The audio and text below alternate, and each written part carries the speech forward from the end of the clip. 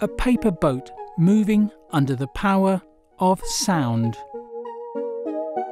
Researchers have demonstrated a simple method to create complex ultrasound fields in 3 dimensions, also known as acoustic holograms.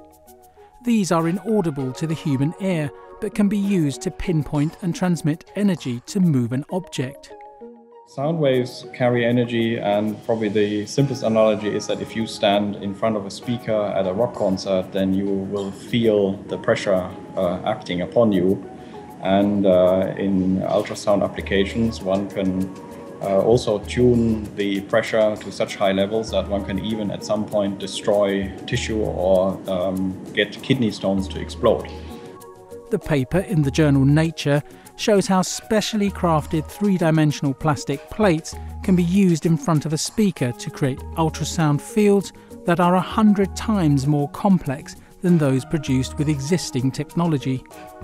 So there are lots of algorithms that exist already for calculating fields from images. So you start with an image that you want to have, a 3-dimensional image even, and you can calculate a hologram that is able to reconstruct this field. The researchers used the new method to control microparticles without the need to touch them directly. In this example, they forced microbeads suspended in water to create a dove of peace. Here they have suspended drops of liquid in the air. The prime innovation in the work really is that although holograms are really well known in optics, it doesn't seem that they have been demonstrated for acoustics. The authors suggest that the new approach could drive new applications in medicine and super-resolution imaging. But it indeed is the case that ultrasound is used for a wide range of applications.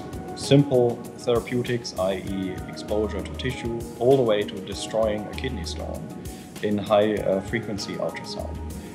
If in any of these applications it's useful to have a particularly shaped sound field, then we feel that the hologram could be a rather simple way to achieve that.